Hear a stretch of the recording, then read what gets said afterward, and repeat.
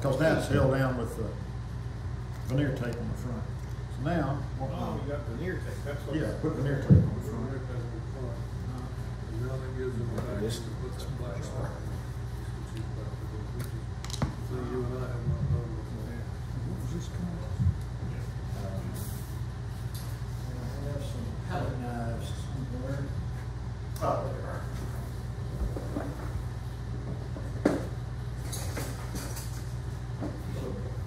Palette knives. Those things are handy for a lot of stuff. Where did you get that? And all I'm doing is pressing it down on the lines. You put veneer tape there, you just easily use another sheet of that, No, that sticky stuff doesn't have doesn't have good adhesive. It'll come off. The veneer tape really holds it, so you got to have something to really hold it. yeah. In all these little spots where we didn't get a very good feel around this shield, this stuff will fill it right in. That's what we do with different colors. And we're trying to feel. Do you anticipate making some paterae to put on your Could be, or yeah, something just like that? even when you do binding and stuff, you always have little gaps here and there. Sure. Yeah. Put some of that stuff in. Is it hardened? Yeah, it'll harden. And you could sand it? Oh yeah. We're gonna let it dry a little bit, and in a little while we're gonna sand it. You know, your standard Label is like a wood filler. It is, fine, neutral color. but it's nice and black. Lines and all Yeah. deeper. Same stuff, same way? Yeah, but they don't have the colors, they just have a natural. Yeah. When you do inlays on your fingerboard? I'll get them exactly right. A little bit of that. Boy, I hate that You never see it. that shield is so much thicker than the other. That's not good. You have to live with it. Normally that way. No, the shield should be exactly the same thickness as everything else. It is super loose sawdust, But I didn't make it ahead of time like I should have. I should have gone in and made one ahead of time. I was making a long file woodworking the other day, and they got about 6 different formulas for making their own shellac ones. See, that's, because it doesn't, you finish right over the top of it. Yep. And it will accept stains to some degree. Yeah. It's not like the old one. I guess you just have to work real quick with it. Yeah. It's shellac and sawdust. I save all my ebony dust. Got it in a little tin.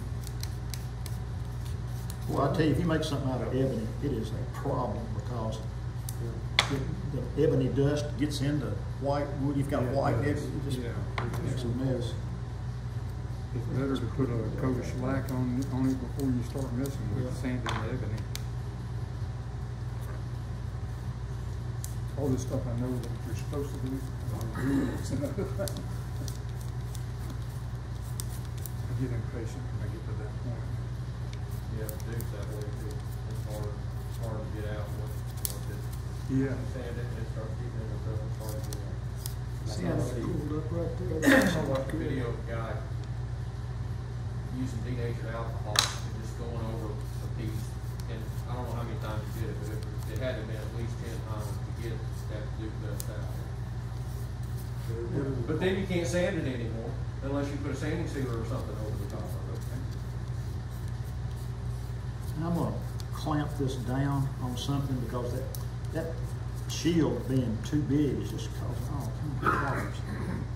But we can fix it.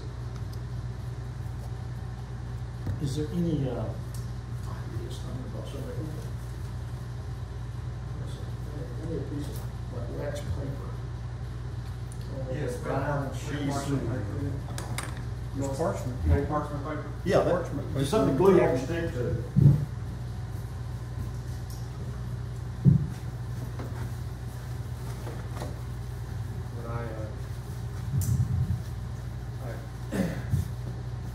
I glued the back for that, this ukulele that this new one that I made. instead of using paper on the top and the back, when I glued it, I put wax on the surface. That's what I put on top of it.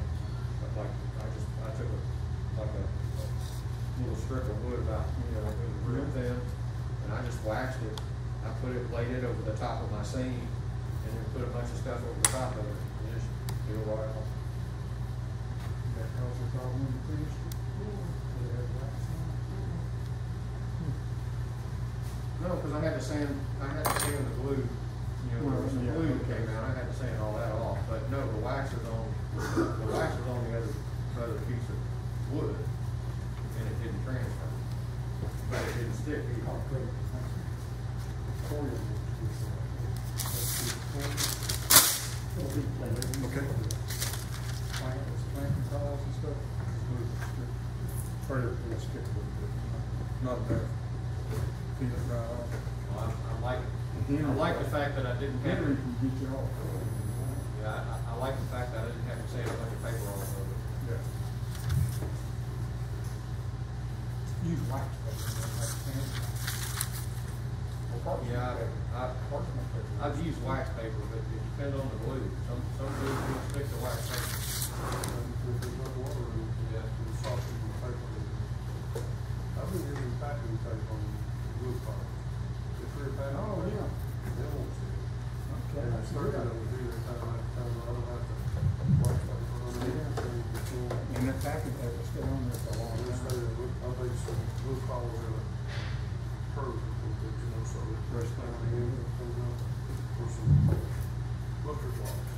Couple, got working with you, make some run. Just pull it real well. I would normally glue this down to another piece of veneer to make this thicker.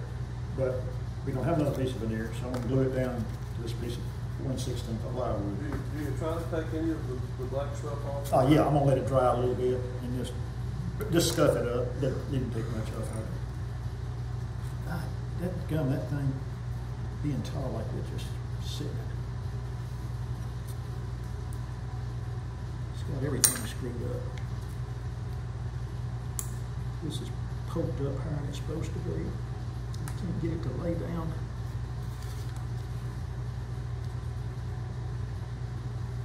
I don't know what this is going to look like when we get through. So that's sticking up. There it goes. There.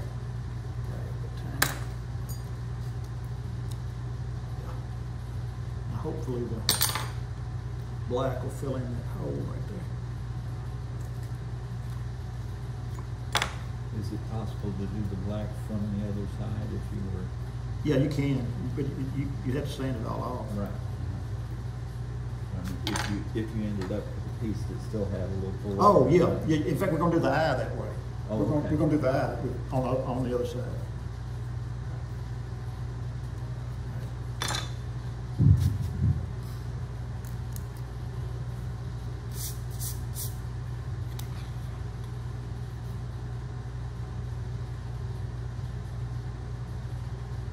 This black stuff water soluble, so it will melt right into the glue.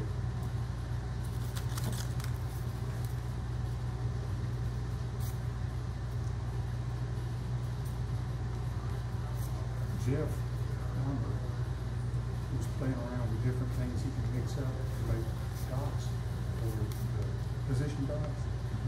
He took the blue chalk that you get, like for string, and mixed it with glue, and it came out looking good. He filled his dots with that. I remember did he use super glue or just regular glue? When Jeff did those blue dots, using that blue chalk. Oh, I'm a little bit confused here. You're gonna glue that down. Yep. Well, This that's is the essentially show. permanent, right? This is the, that would normally be a piece of veneer. Okay. And I would have it with the grain this one's going this way. I would have the veneer piece with grain going that way. So in this particular case, you're not gonna sand that black stuff off the No, back? I don't have to, you don't have to, because it's water soluble, it's so.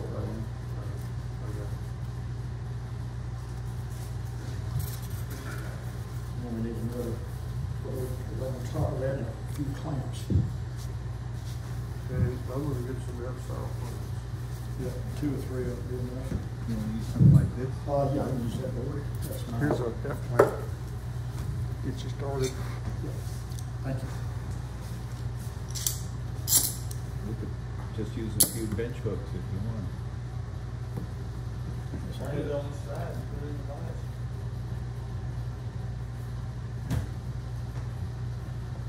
Nice for anyone to have a long throw on it. What if we bring this whole thing to the middle and use some bench hooks across? Oh, yeah, we there? could do that, we could do that. That's, drive a couple in, that'd be all. I don't know how tight it'll be, but, Yeah. These get pretty tight. yeah. Are these long enough? Try this too.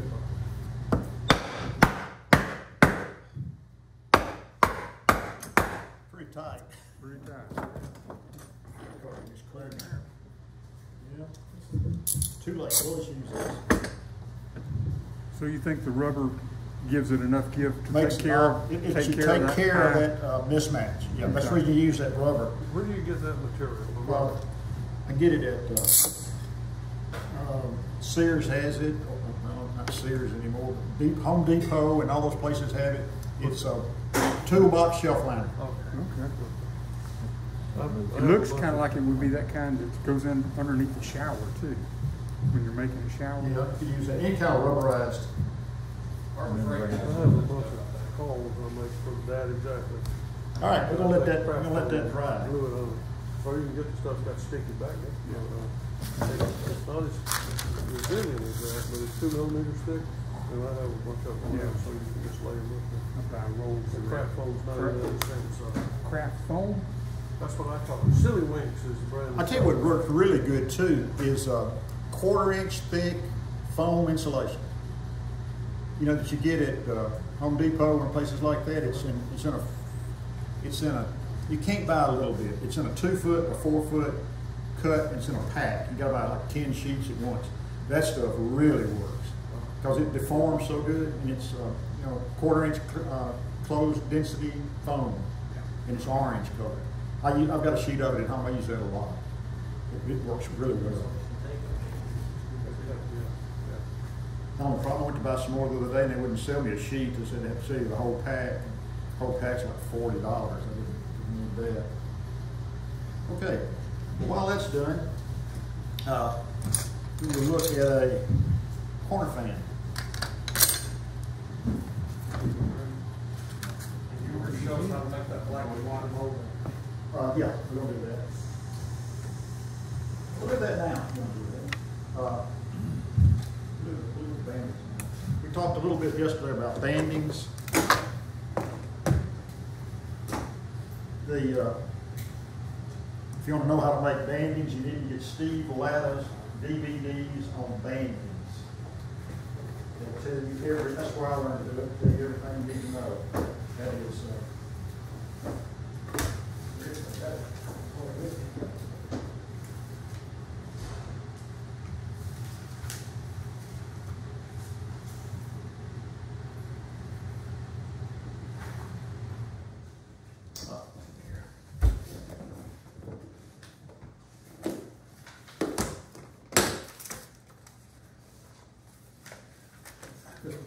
Cells have been, there's 2 volumes. Volume 1 is basic. Volume 2 is advanced. Show you how to make every kind of banding. You do need some special jigs, which are easy to make. You can cut them out.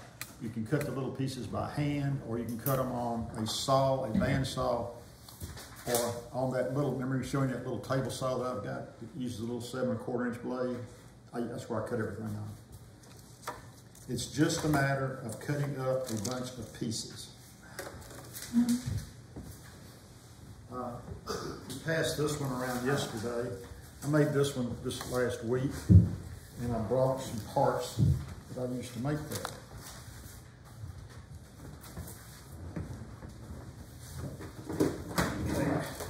That's made out of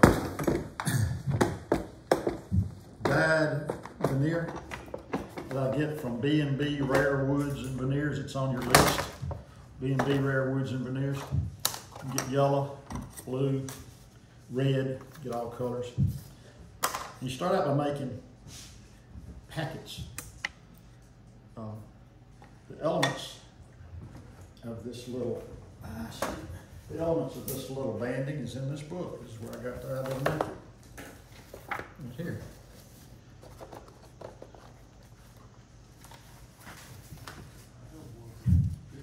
So you need some 1-inch packets of blue, yellow, blue, and you need some 1/4-inch packets of yellow, blue, yellow, and you need some 1/8 packets of blue, red, blue. So you start out by gluing them together. You just glue these sheets of veneer together, and there's blue, yellow, blue.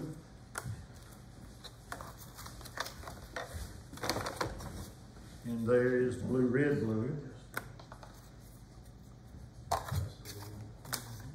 And here is the blue, yellow, blue, and blue, yellow, blue. That's the same. Oh, here's that one. Yellow, blue, yellow. And once you get these packets glued together, and I glue them in 2-inch strips. And the reason I make them in 2-inch strips is because when you get ready to glue all this together, you have a U-shaped frame made out of plywood lined with packing tape that you'll lay these elements in, put another board across the top, use a bunch of clamps like this, and clamp it all together. But to start with, you make these little packets, and then you cut them to the right length, and you come up with all these little pieces like this. And then it's a matter of fitting them together. So we'll use, what's that? Sticky tape, that stuff.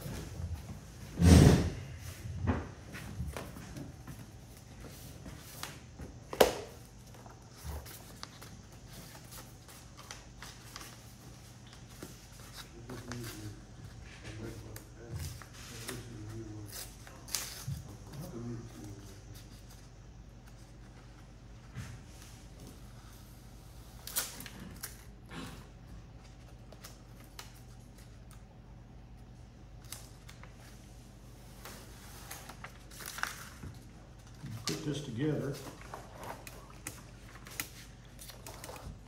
Let me let the reader see what I'm doing. I'll lay these parts over the way.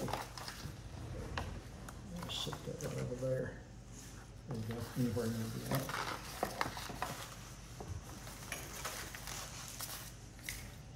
Now to start with, I'm going to put the core together, and I'll need a straight edge. This. Straight edge on here. And now we're ready to assemble. Back up this way a little bit. There you go. We'll start off with the 1-inch piece. Put it on there, stick it down. The next one is a yellow, blue, yellow one. It goes there next to it. Stick it down. Then we got the red, blue, put it in there. Stick it down. Then the yellow, another yellow one. And there's the pattern right there, and we repeat.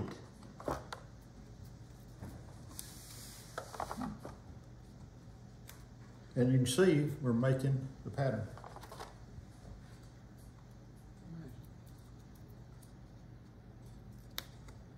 What did that make it?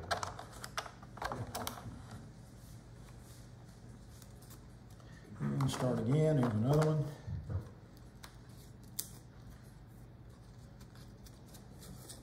So you can see how it works. Now, I'd go however long I wanted to make it. I usually make bandings either 24 or 36. This one I made, I think 24 or 36 maybe. Yeah, that's probably, what, 30? 30. Yeah. So once you get this done, the next one that goes in here, I would lay, because this paper's only so long, you stick another piece on it like that, keep on going. So you get one of these things this long, it's like a snake. And it's held together with the sticky tape on with the sticky paper on the back. Then you have to make the banding that holds it on the top, which in this case is a black-white. continuous black-white. And you make those by gluing together black and white veneer. That's this right here. I think I have it on the full length, and this one, see this line? Got this measurement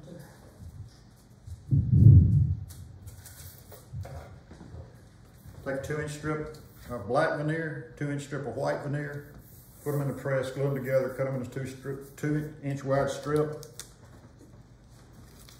Apply glue on the top of this, put your cover on it, put it in the press, let it dry, take it out, peel the tape off the back, do the same thing on the other side.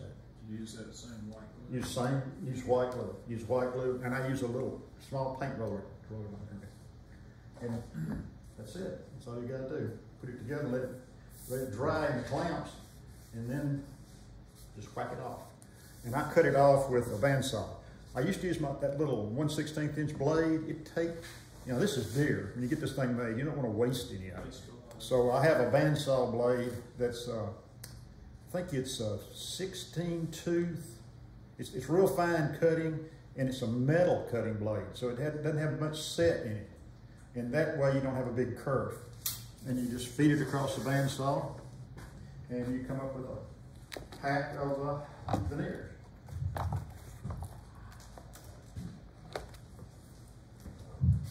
Here's another can. And all this construction's the same way. And this one's made just like that one. It's just got different packs. You got those little packs. And you start off cutting them out of something this big. You know, everybody thinks you cut this little tiny pieces. No, glue all that together and then you just cut them off. So those tiny pieces of that just settle in? Yeah. See this one, these little tiny pieces in here were out of a log this wide. You just cut them off. These pieces here that you laid in, you made that ahead of time. Yeah, you make this is the first thing you do. You make this ahead of time. You cut those off. Describe the press you're using to. Yeah. Oh yeah, the press. Yeah, it's in there in that video, but I'll show you what it is. It's real simple. It's just a U-shaped trough made out of 3/4 plywood.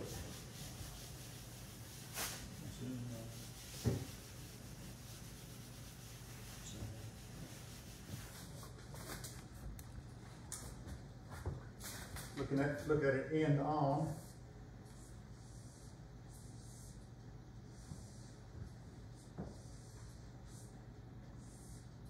And this is 3/4 plywood. Distance in here is 2 inches plus. And it can be any length. I just screw this together. Have a screw goes and holds it like that. The inside is lined with packing tape to keep glue from sticking to it. So you lay your pack in there. On top of it, you use I use a piece of oak. It's 2 inches, and it needs to be thick, about like 1.5 inches. That will lay in here on top of your packet. And then you use clamps like that to clamp it all along. And to clamp it, you got your box laid up like this.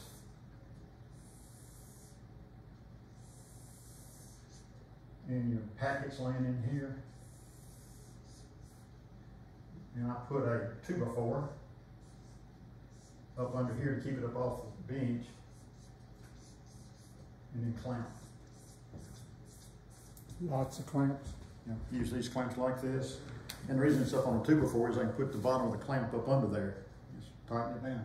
And I use a bunch of clamps. On this I probably use 15 clamps. And that big thick piece on top distributes the pressure just fine. I have never used rubber in there. I just used How did you go from here to here? On the table saw? table saw. Table saw? Yep. And you set up a sled or something? Yep, set up a sled. You can do it on a bandsaw. but I found that the bandsaw leaves a fuzz, and the table saw works a little better. This one I did on the bandsaw. Use a real thin curved blade? Yeah. Okay. And a stop. You know, sand over. Oh, sand, yes, absolutely. And I just stuck those together, but if I was making this for real, the first thing I'd do, knock that burr off. Just hit them with a little, in fact, that's what I use. You see that fuzz it makes? It only be fuzzed on one side, the top's clean, bottom's fuzzy. Knock that burr off, that fuzz off, and put them together. And you glue even those smaller packets the same way? Yep, yep. You don't absolutely need to glue in between each one of these. And the reason you don't need to glue in between each one of these is because the black white that you can put on top glues them all together. So you don't have to do that. Now Lada's video shows some things that he does, that he puts together that way. Now, there are all kind of ways that you can make other patterns using this method. And here's some of them.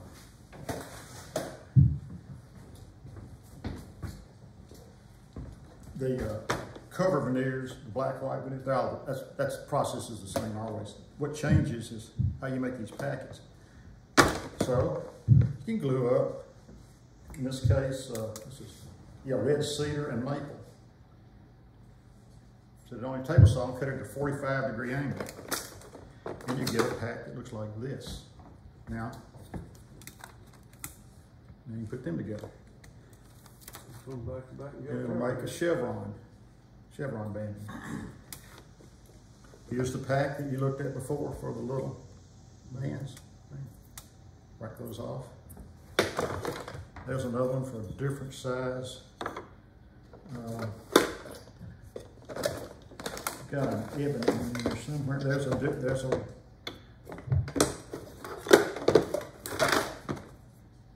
these are just scraps that came off the ends. Yeah, remember that barber pole banding? Same way. And you would have a little piece like this, but it'd be black and white. Stick it on there. Just keep going. Nothing complicated about it at all. Now there are some more difficult ones to make that are like diamonds, where you've got diamonds in there. Now those you have to cut on a bandsaw, and you have one cut this way and one cut the opposite way. So there's a diamond pattern right there, that way. And then that has to be cut on a different angle, and it shows that how to do this in the video.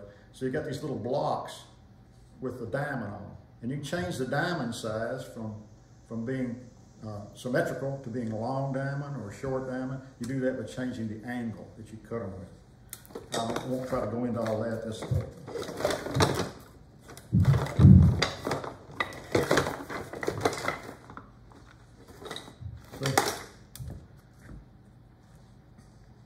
That would have been cut off of there. Yeah. There's two pieces of it, and they're stuck together. Not hard to do at all.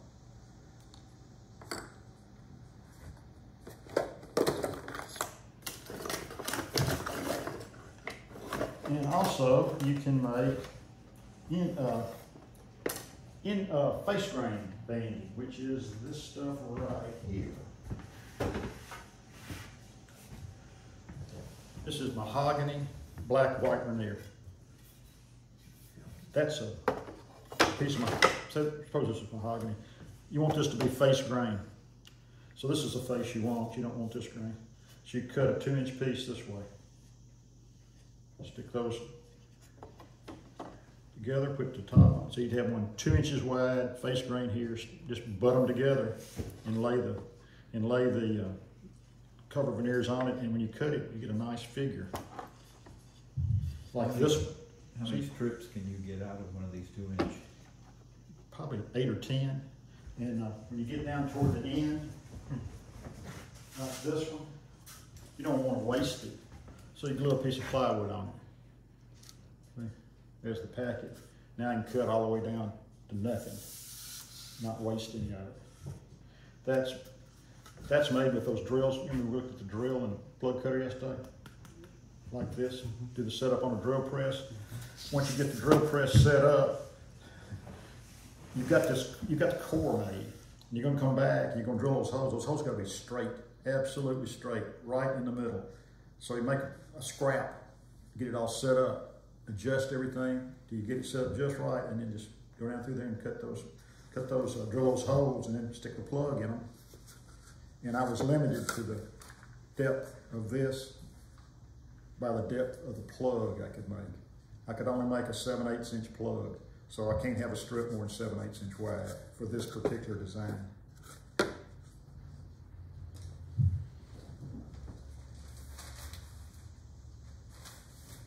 Here's another one, another variation. This is lace wood. It's like this one, made the same way, but it's got a different cover veneer, and you can vary the thicknesses of the cover veneers. So there's a thick white and a thin black, and this is a thick black and a thin white. So you can vary the look of it just by changing the veneers. This is a very popular banding for chest of drawers. We'd run around the bottom of a chest of drawers, they would use this.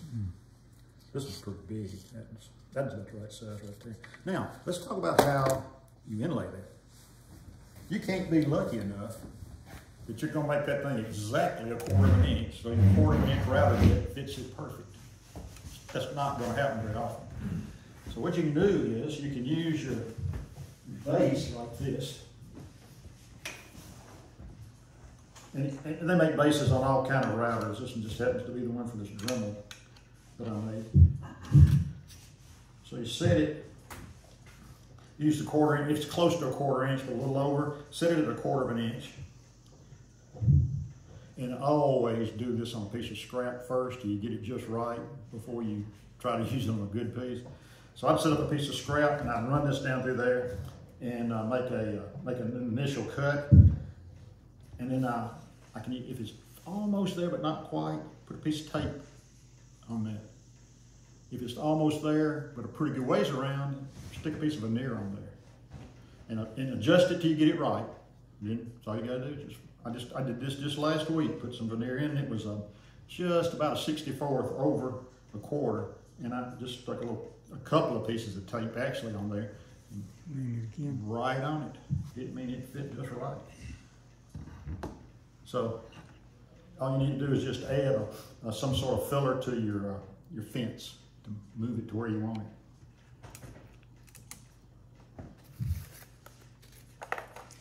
Could you make those, I guess you could make those wider than 2 inches if you.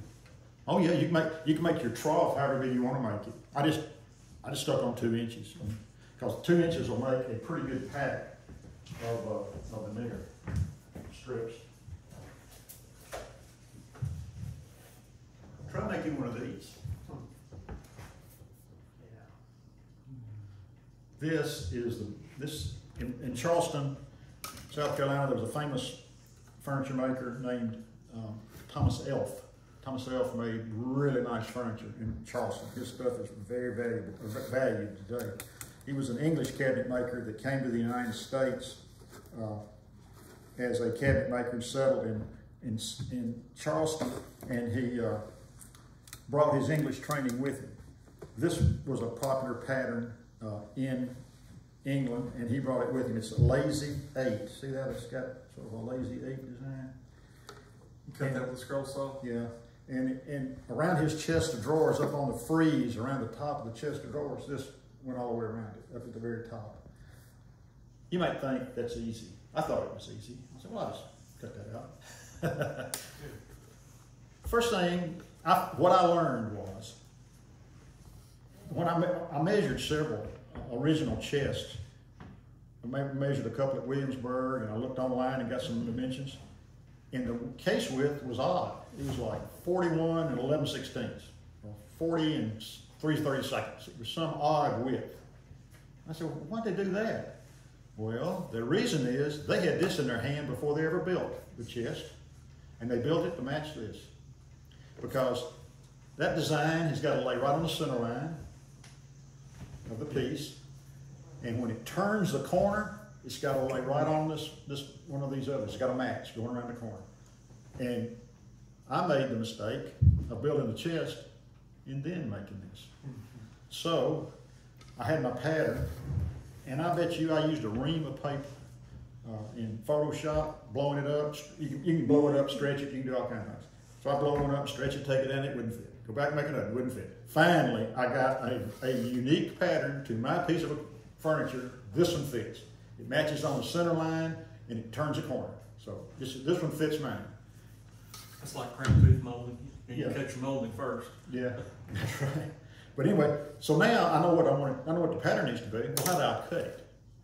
All right. So I started looking in books.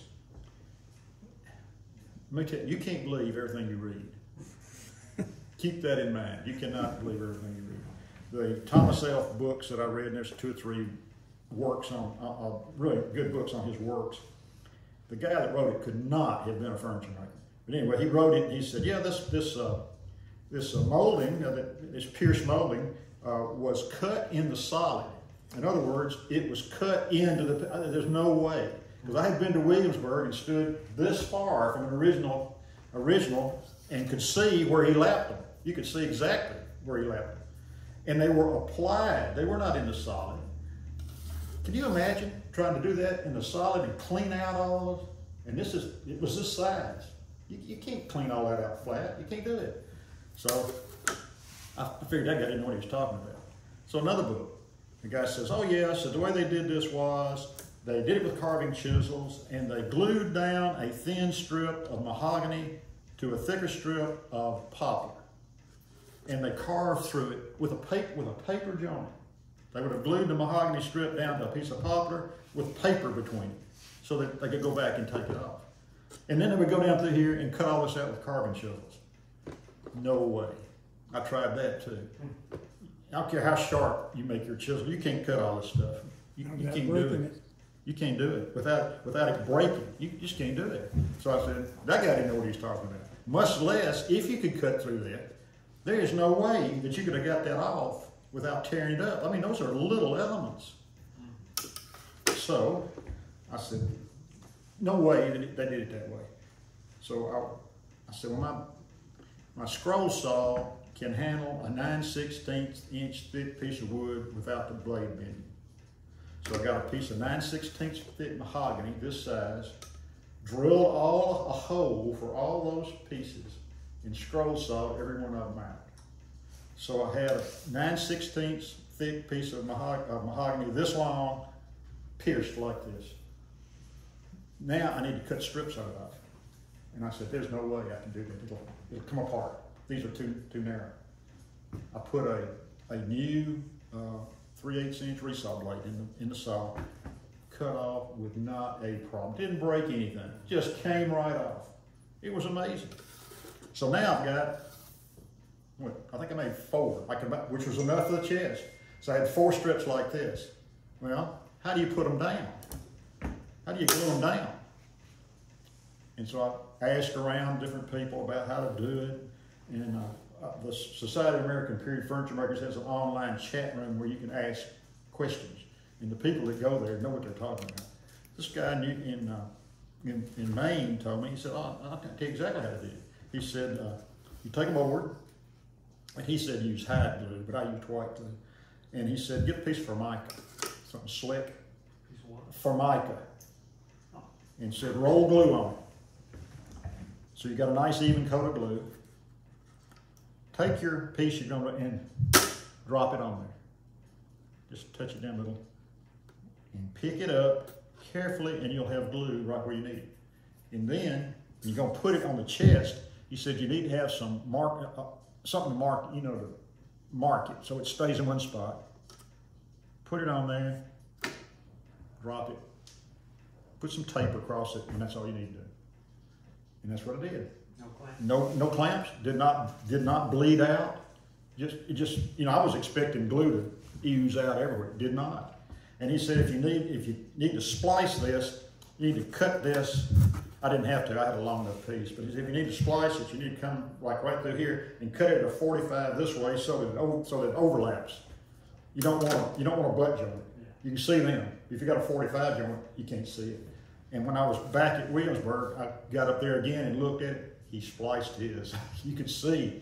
If you looked real hard, you could see. So that was a real challenge.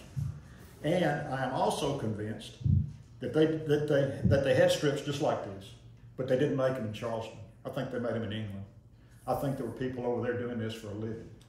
They do them with the old pedal scroll Yeah, saw. and they did them on what's called an infinite scroll saw. See, I was limited on what kind of throat I had on my scroll saw, but there's a thing called an infinite scroll saw. It's a big table with a board, with a spring mounted to the ceiling, and then a cam down here under it. There's motorized ones now, but back then they were foot driven.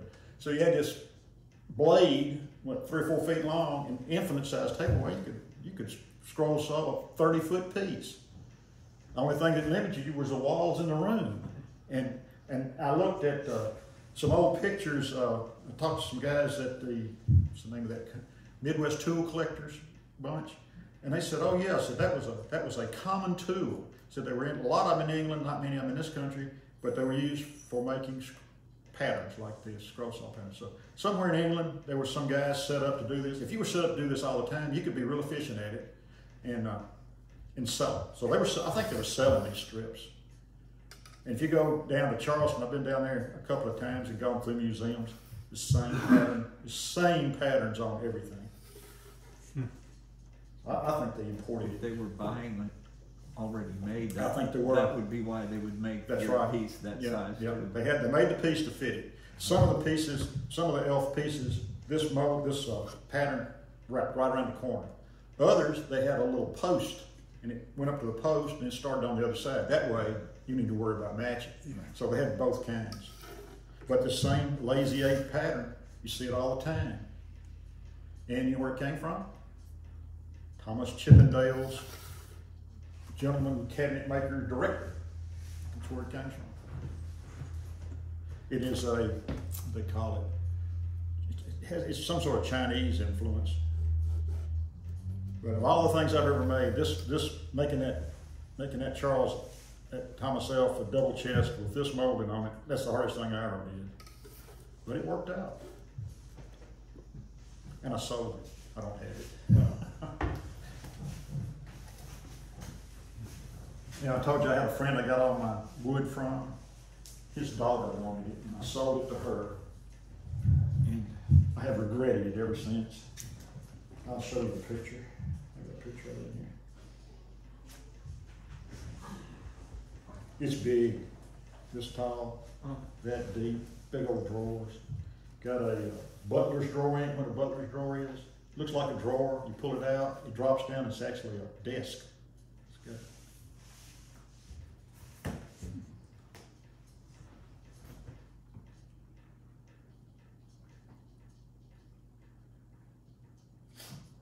It's in here somewhere.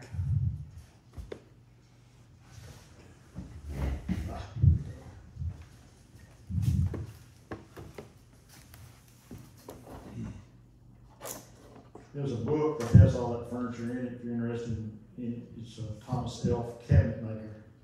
You can get it off of Amazon or eBay. It's a used book. It's out of print, but it's still available.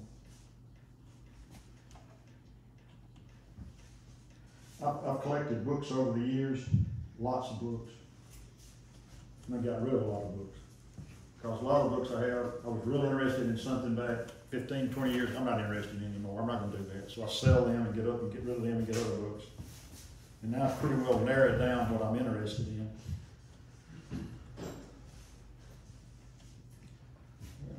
You figured out what you're doing when you grow up? Yeah. So we were talking earlier, did they do inlay on anything other than federal?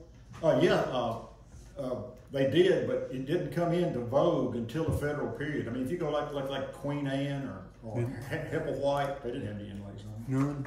No. So it'd be wrong to put it on a Queen Anne. Oh yeah, that wouldn't be right at all.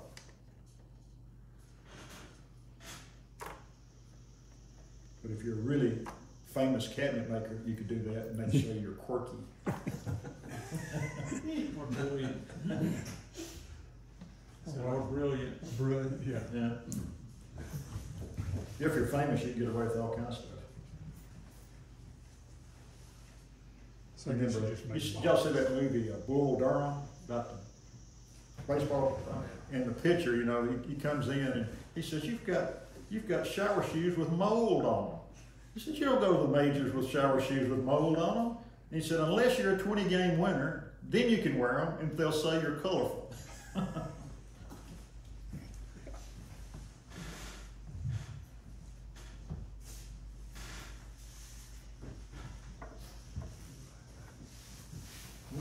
Ah.